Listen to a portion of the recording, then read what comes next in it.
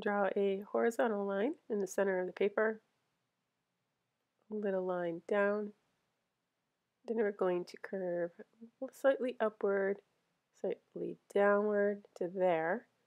Then start on the opposite side and curve downward and then across.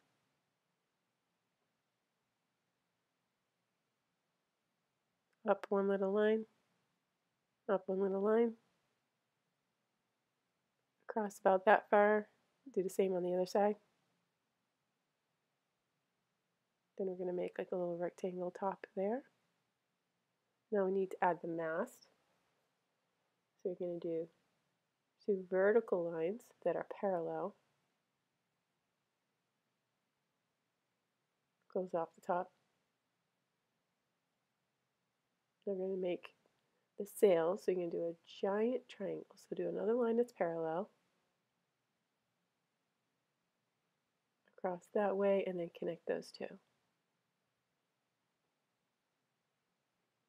We're going to make another sail, another triangle, but it's a little bit smaller than the other one. Parallel line, across that far, and then connect.